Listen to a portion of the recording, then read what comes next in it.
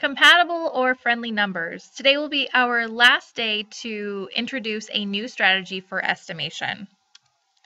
Compatible or friendly numbers are numbers that are easy to compute mentally. Usually these numbers are ones that you want to make as multiples of 10 or multiples of 5 because those ones are easy for us to add, subtract, multiply, or divide inside of our heads.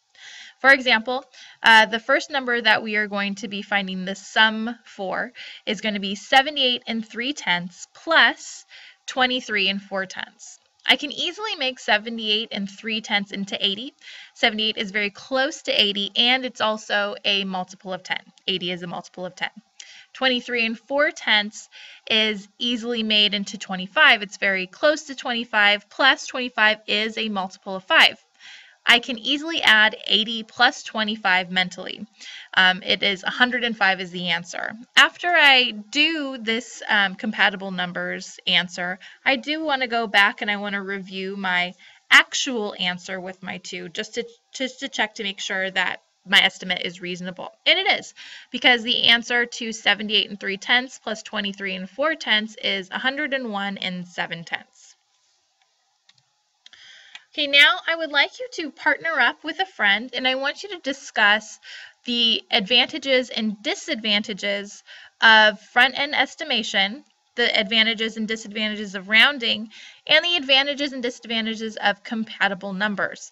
I would like you to do this because I want you to think about this question. Which strategy do you believe would give the best estimate and why?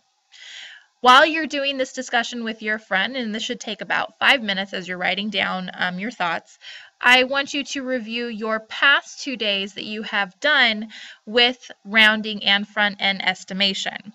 After those 5 minutes, you will be going and working out the 4 problems that you did on the previous 2 days strategies. And at the end, I want you to compare which strategy gave the best estimate, meaning what strategy was the closest to the actual answer. This is very important because you're going to be doing a similar task for your culminating assessment, meaning your end assessment that's going to show your teacher and you what you learned and what you still need to work on. So I'm going to quickly go through the last 4 slides, and you're only to do those when you are done with your 5-minute discussion with your partner.